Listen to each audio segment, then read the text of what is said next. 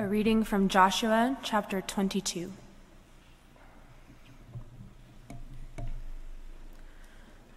So the people of Reuben and the people of Gad and the half-tribe of Manasseh returned home, parting from the people of Israel at Shiloh, which is in the land of Canaan, to go to the land of Gilead, their own land, of which they had possessed themselves by command of the Lord through Moses. And when they came to the region of the Jordan, that is in the land of Canaan, the people of Reuben and the people of Gad and the half-tribe of Manasseh built there an altar by the Jordan, an altar of imposing size. And the people of Israel heard it said, "Behold, the people of Reuben and the people of Gad and the half-tribe of Manasseh have built the altar at the frontier of the land of Canaan, in the region about the Jordan, on the side that belongs to the people of Israel." And when the people of Israel heard of it, the whole assembly of the people of Israel gathered at Shiloh to make war against them. Then the people of Israel sent to the people of Reuben and the people of Gad and the half-tribe of Manasseh in the land of Gilead, Phinehas, the son of Eleazar the priest, and with him 10 chiefs, one from each of the tribal families of Israel, every one of them the head of a family among the clans of Israel. And they came to the people of Reuben, the people of Gad, and the half-tribe of Manasseh in the land of Gilead. And they said to them, "Thus says the whole congregation of the Lord, what is this breach of faith that you have committed against the God of Israel, in turning away this day from following the Lord, by building yourselves an altar this day in rebellion against the Lord? Have we not had enough of the sin at Peor, from which even yet we have not cleansed ourselves, and for which there came a plague upon the congregation of the Lord, that you too must turn away this day from following the Lord? And if you too rebel against the Lord today, then tomorrow he will be angry with the whole congregation of Israel. But now, if the land of your possession is unclean, pass over into the Lord's land, where the Lord's tabernacle stands, and take for yourselves a possession among us. Only do not rebel against the Lord, or make us as rebels, by building for yourselves an altar other than the altar of the Lord our God. Did not Achan, the son of Zerah, break faith in the matter of the devoted things? And wrath fell upon all the congregation of Israel, and he did not perish alone for his iniquity. Then the people of Reuben, the people of Gad, and the half-tribe of Manasseh said in answer to the heads of the families of Israel, "The mighty one, God, the Lord. The mighty one, God, the Lord, he knows. And let Israel itself know. If it was in rebellion or in breach of faith against the Lord, do not spare us today for building an altar to turn away from following the Lord. Or if we did so to offer burnt offerings or grain offerings or peace offerings on it, may the Lord himself take vengeance. No, but we did it from fear, that in time to come your children might say to our children, 'What have you to do with the Lord, the God of Israel?' For the Lord has made the Jordan a boundary between us and you, you people of Reuben and people of Gad. You have no portion in the Lord. So your children might make our children cease to worship the Lord. Therefore we said, 'Let us now build an altar, not for burnt offerings, nor for sacrifice, but to be a witness between us and you, and between our generations after us, that we do perform the service of the Lord in his presence with our burnt offerings and sacrifices and peace offerings. So your children will not say to our children in time to come, 'You have no portion in the Lord.' And we thought, if this should be said to us or to our descendants in time to come, we should say, 'Behold, the copy of the altar of the Lord, which our fathers made, not for burnt offerings, nor for sacrifice, but to be a witness between us and you.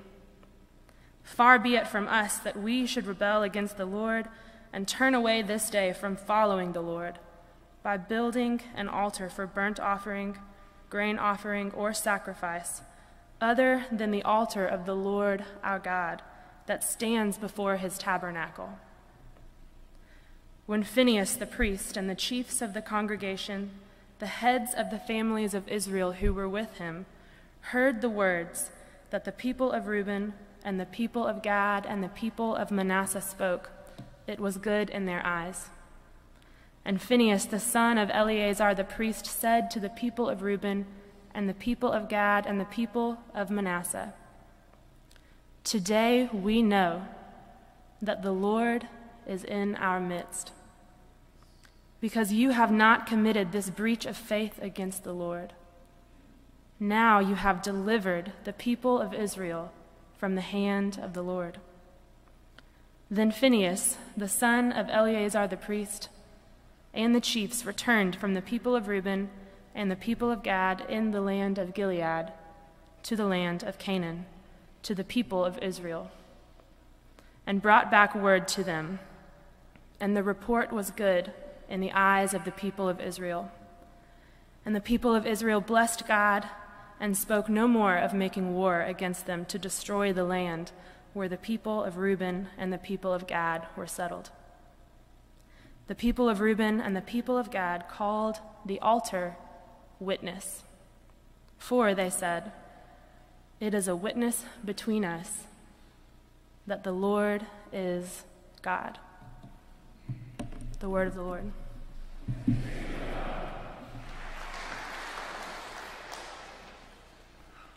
I know that I run the possibility of being accused of being a naive biblicist, but I'm going to make this contention anyway. I contend that the stigmata of Jesus Christ empowers by the Spirit of God the believer to overcome the stigma of racism. The stigmata of Jesus Christ, empowered by the Spirit of God, enables the believer to overcome the stigma of racism. I'm Trinitarian. I'll say it again. I really believe that the stigmata of Jesus Christ, empowered by the Spirit of God, enables the believer to overcome the stigma of racism.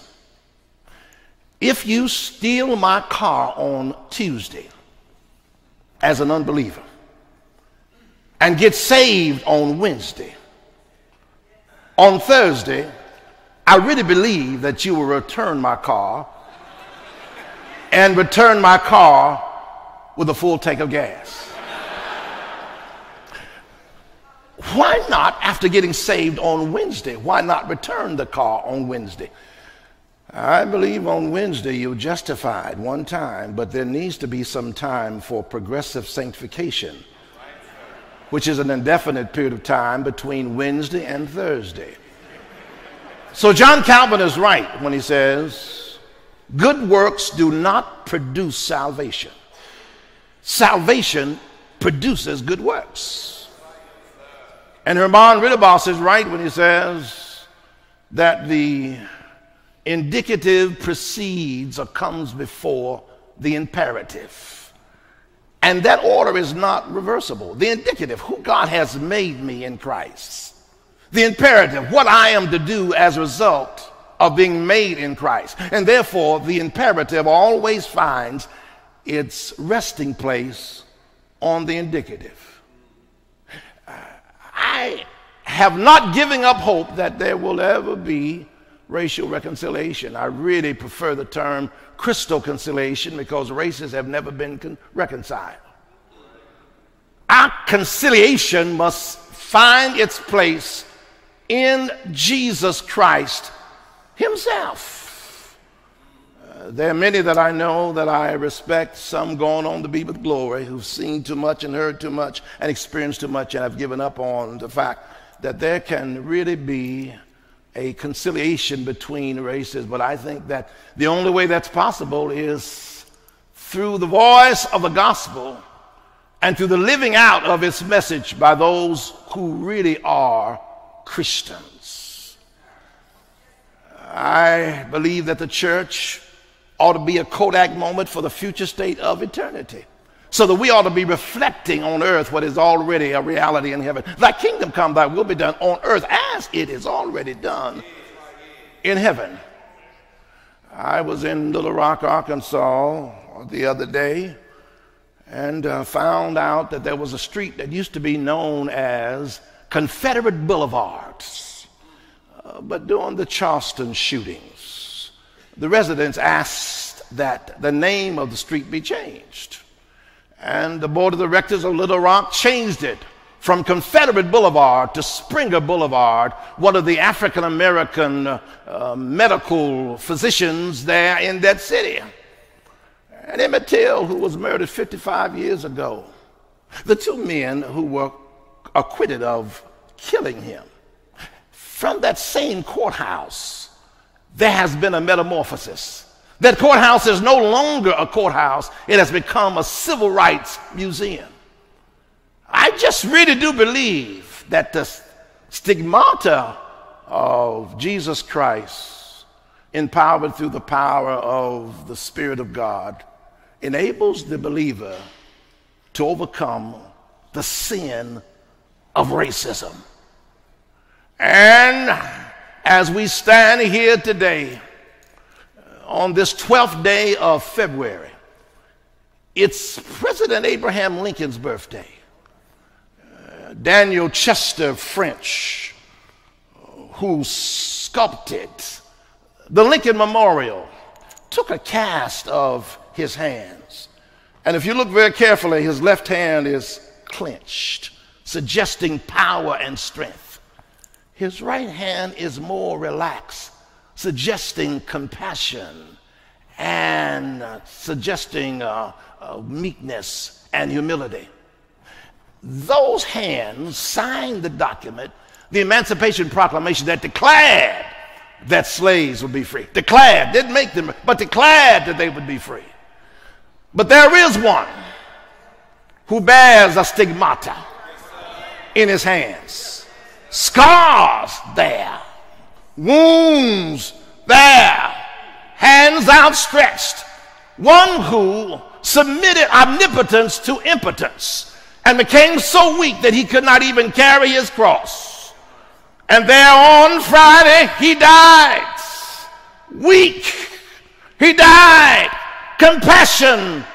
He died. Meekness. He died. But on Sunday morning, something happened. According to Romans 8 and 11, the same Spirit that raised Jesus from the dead will quicken our mortal bodies, and the Spirit of God raised him up. And if the Spirit of God can raise up a dead Jesus, why can't he change black and white and red and brains to live in it? I know this sounds naive, but it's the only gospel that I know to preach.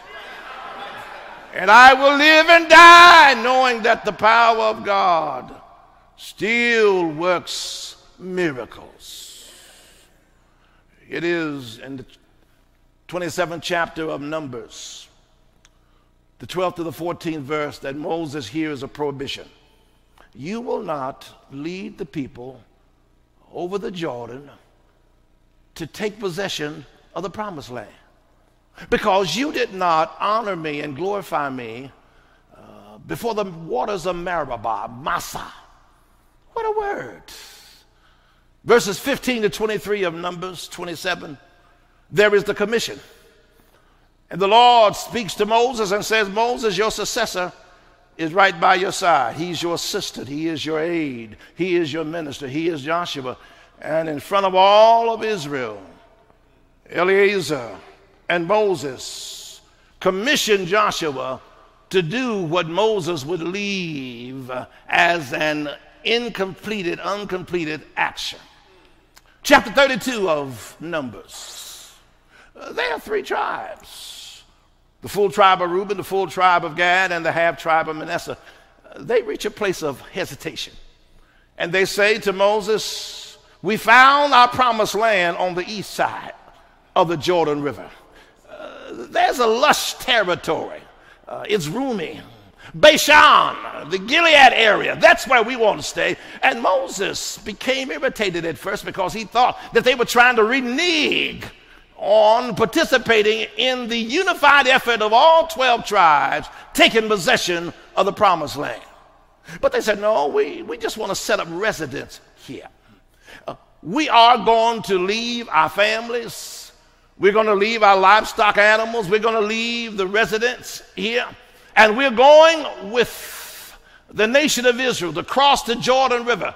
And we'll fight until the land has been totally defeated in terms of and rid it up, and the nations have been destroyed, and we have taken possession of it. We will fight until we defeated the Canaanites and the Amorites and the Perizzites, the Hivites, the Hittites, the Girgashites, the Jebusites. We're going to fight until that's over. And when Moses saw how serious he understood they were making a covenant of brotherhood. We will join our brothers and fight until victory is won, and only then will we return back to our land on the east side of the Jordan River and find renewal with our families. And Moses charged them to keep that promise. Joshua chapter 1, verse 1a, God takes and preaches the eulogy of Moses very briefly. Moses, my servant, is dead. It's his expiration dates. Joshua 1, verse B and following, God says to Joshua, you will execute what Moses did not live long enough to complete.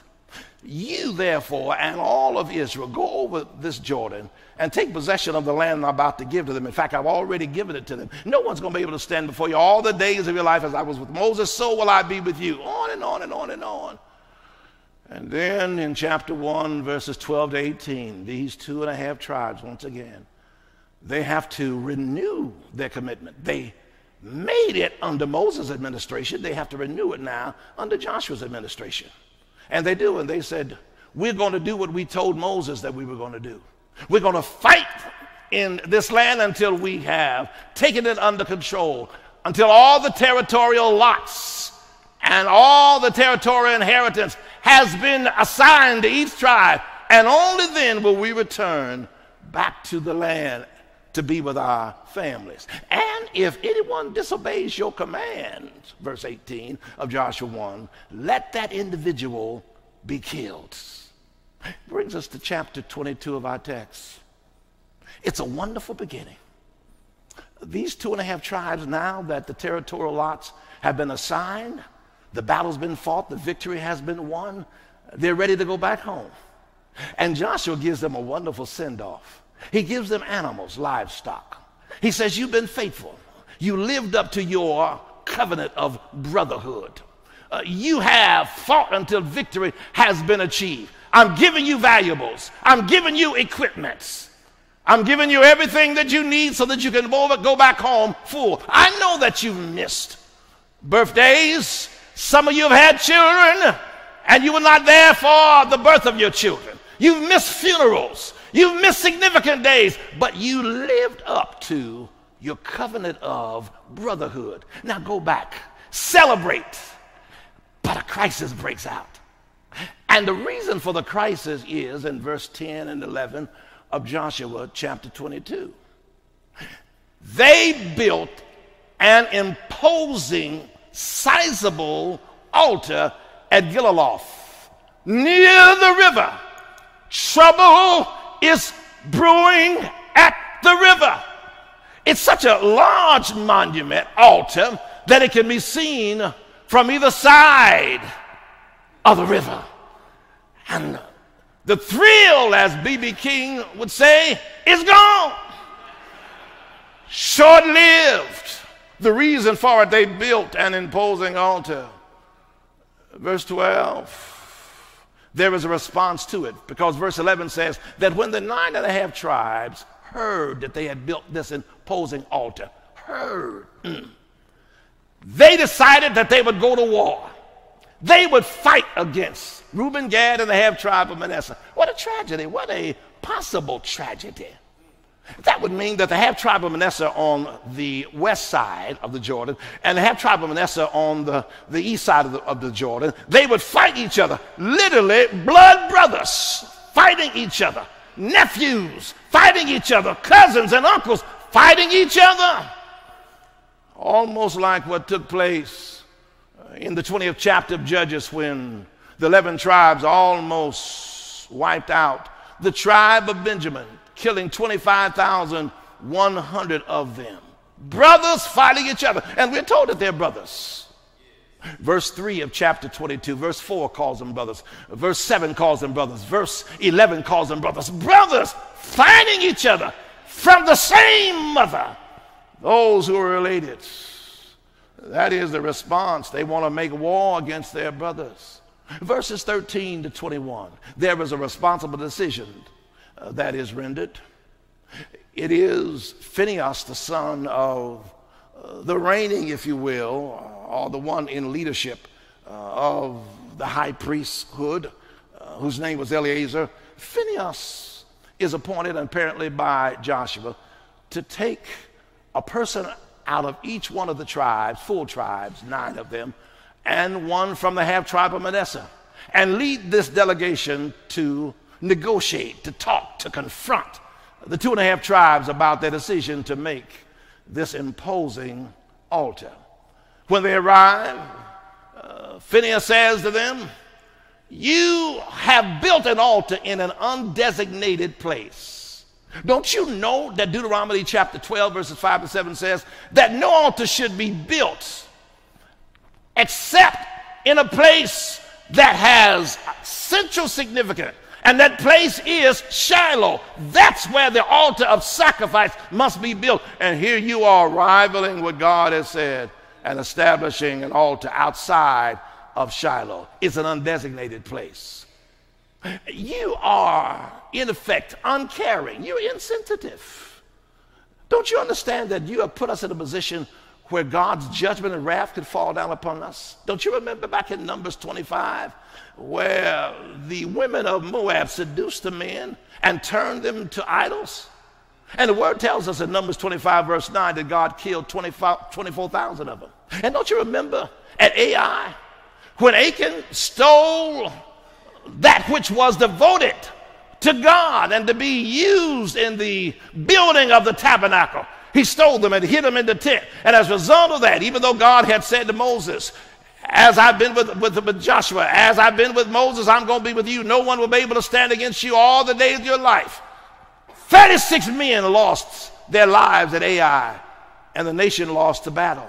And here you are on the very verge of putting us within the grasp of the judgment of God. You're uncaring, you're insensitive, you're unfaithful. You've been faithful for 7+ years during this military campaign, and you almost made it, and you come near the Jordan River, and you built this imposing altar to bring judgment upon God that has not been cleared by the divine precincts of heaven. You're unfaithful. And then you're ungrateful. Look how God has taken care of your families. You haven't been there, but he's kept your children. He's kept your wives. He's kept your daughters and your sons. He's kept them alive. He's fed them. And here you are expressing your gratitude this way. You are ungrateful. But there is now redemption that comes out of this trouble that started brewing at the river. The redemption is found in verses 22 to 29, where the 2.5 tribes of Reuben, Gad, and Manasseh get a chance to speak for themselves. And the leaders say, number one, we know that there's only one designated place to build an altar for sacrifice, but we didn't build this altar for sacrifice. We built this altar for remembrance, because we know how subject you are to amnesia.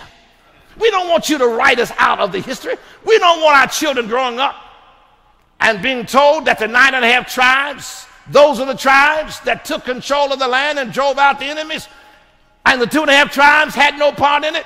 If they believe that, they will be subject and susceptible to idolatry. We know how forgetful we are. We remember the time we came out of Israel, and it was not within 3 years, a couple of years or so. Here is Moses gone to a summit meeting on Mount Sinai, and the people became impatient, and they had the assistant pastor, Aaron, who's the brother of Moses, to make a golden calf, and they marched around it, and they said, these are the gods that brought us out of Egypt. How forgetful you are. We know how forgetful we are. In fact, we are so forgetful that we took and piled up stones, each man from one of the tribes, out of the Jordan River on the eastern side, in the city of Gilgal, the headquarters of Israel. And we did that because we wanted our children, when they would ask, what do these stones mean? We wanted the stones to have a story, so that the stones could say, in essence, this is where God brought us over the Jordan River and made a super highway in it and let us walk across it without even getting our feet wet. We want them to know that our God is powerful. We know you get amnesia, and this anticipates what will happen. For the Bible says that even during the days of Joshua, they obeyed Joshua, and the generation after Joshua, they obeyed the elders. But Judges 2:10 tells us that another generation arose that did not know the Lord, nor what he had done for his people. We are doing this so that this altar for remembrance will always remind our people that the children of the 2.5 tribes have been written in the history books, and they will look at this altar and be reminded of it. So we're not building this altar for sacrifice or worship. We're building this altar for remembrance. And we are not insensitive. We know what happened at Peor.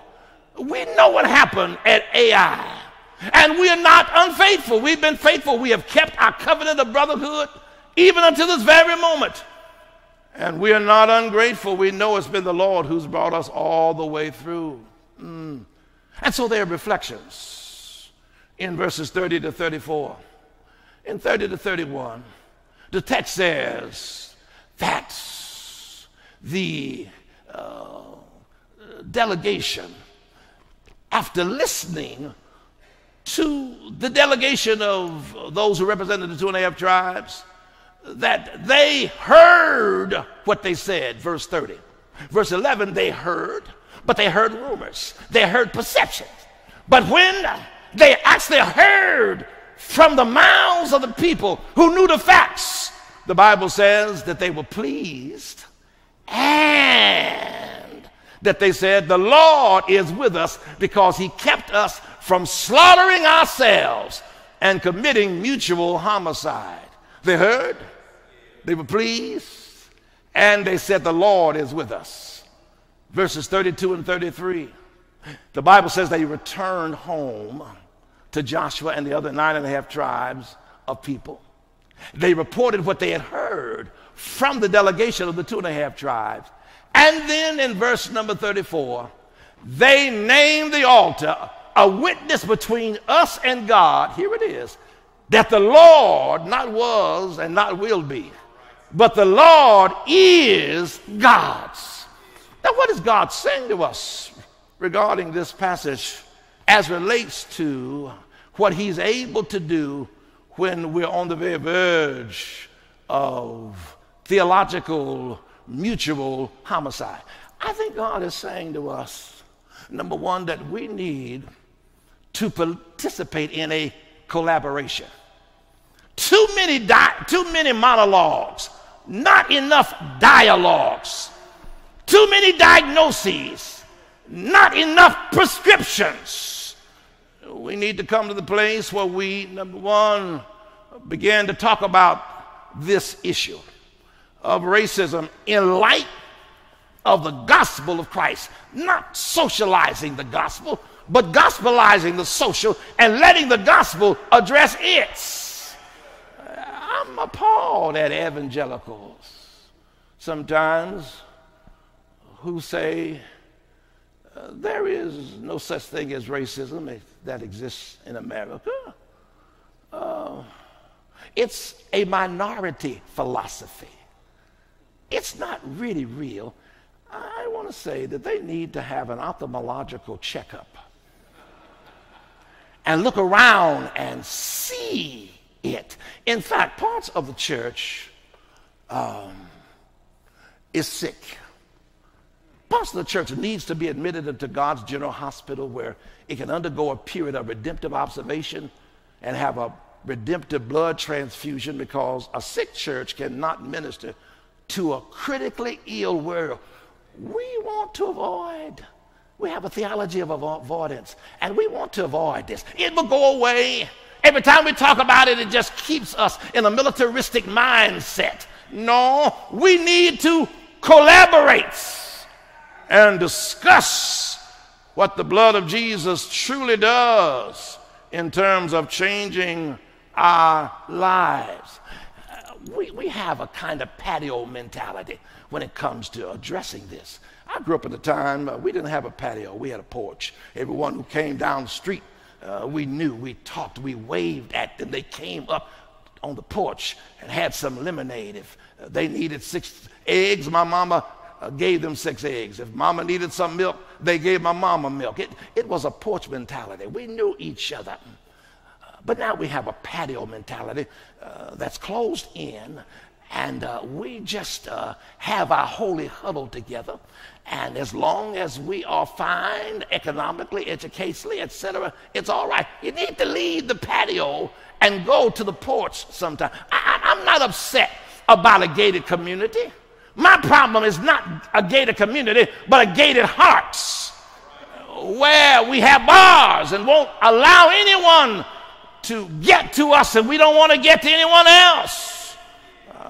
I think we need to understand that what we really need is an incarnational approach. Do you know what Jesus did? The Bible says the Word became flesh and dwelt among us, and we beheld His glory, the glory of the only begotten of the Father, full of grace and truth. What Jesus really did, and I love Eugene Peterson's paraphrase of this in John 1:14. The Word became flesh and moved into the neighborhood. Moved into the neighborhood. Or Clarence Jordan in his Cotton Patch version in 2 Corinthians chapter 5, verse 19. God was in Christ reconciling the world back to Himself. No, God was in Christ hugging the world back into Himself. There's too much space. A handshake. Come here, brother. Come here, you. Yes, sir, you. We call this reconciliation. Too much space. This is what I do on Sunday, and when I see you on Monday, I won't speak to you.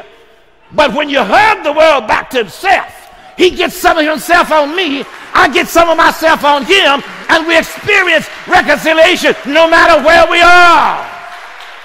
Easy.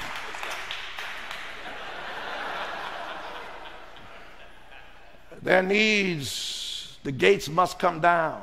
So I think this is talking about collaboration. We got to talk about it in light of the gospel. I'm not talking about being a social activist.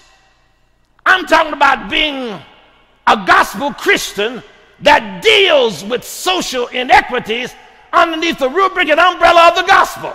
Don't leave the gospel. The gospel is the only thing that can change the stigma because of its stigmata in Jesus Christ. I think also that this speaks to us and says to us that we should not compromise our conviction.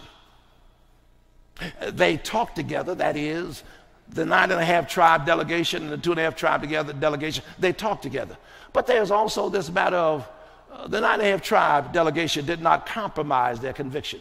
Their conviction was, don't build an altar for sacrifice in an undesignated place, and that designated place is Shiloh.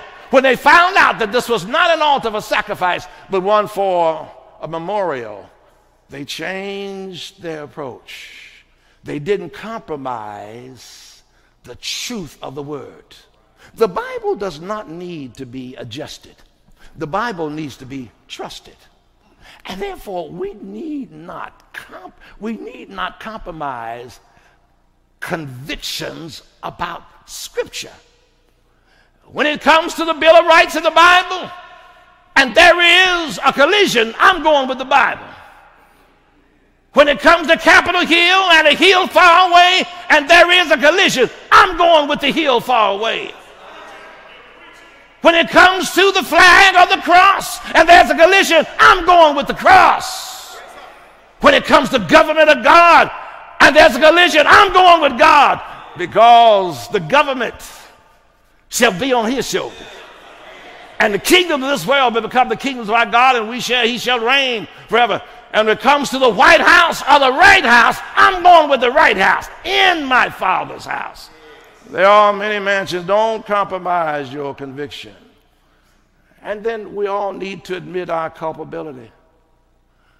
It's time to stop playing the blame game. If these 2.5 tribes, Reuben, Gad, and Manasseh, would have said to Joshua upon leaving the celebration and on their way home, hey, they said to them, look, we're going to build this imposing and large altar at the river. It's not for sacrifice, but for memorial. There would not have been a problem. But they didn't say that in advance. And if the 9.5 delegation under Joshua would have consulted the Lord would have informed them beforehand so that they would not have to go and confront their brothers. That was the problem in Joshua 9, verse 14. That's why the rules of the Gibeonites worked. They came dressed as if they were far away. The bread was moldy. The wine sacks were broken. They really were from the next neighborhood. But because Joshua 9:14 says they did not consult the Lord, then they were tricked and fooled. And so both were culpable. The 9.5 tribes and the 2.5 tribes. Both were at blame. Oh, brothers and sisters, when will we come to the place when we stop blaming each other? When will we come to the place where we will say, all of us are culpable. All of us need to repent. Because racism is not a skin problem, ultimately. It's a sin problem. It's me, it's me, it's me, oh Lord. I'm standing in the need of prayer. Let me leave you with this. Now, I'm a black preacher. When I say that, it doesn't mean I'm finished. Amen. It means I see the exit.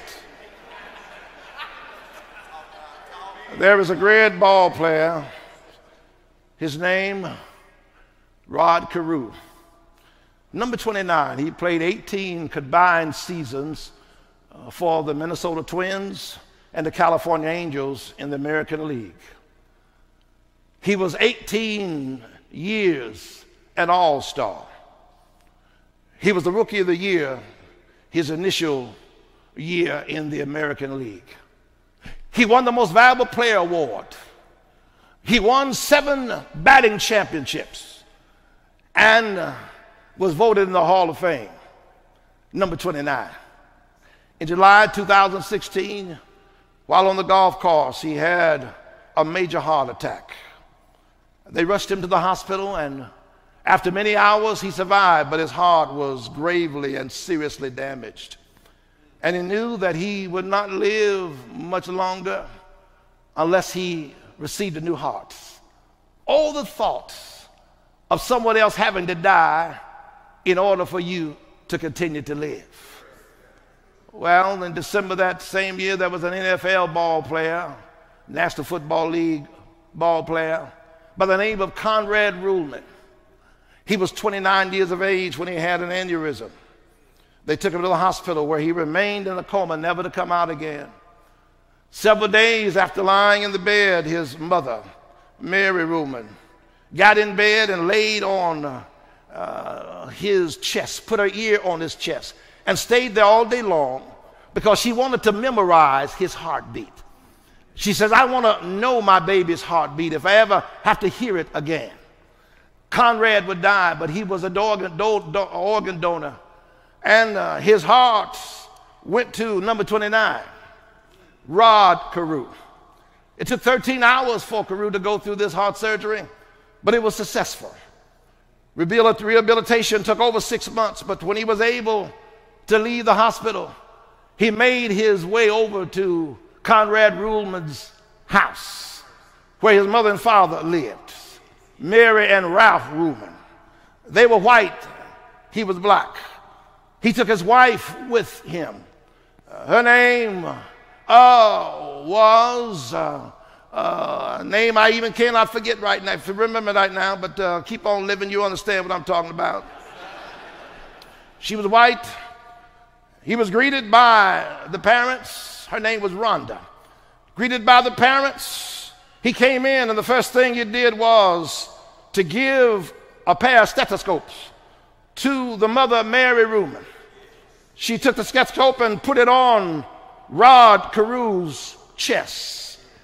And when she heard the beating of the heart, tears came out of her eyes, because she now understood that a black man was living because a white man gave his life.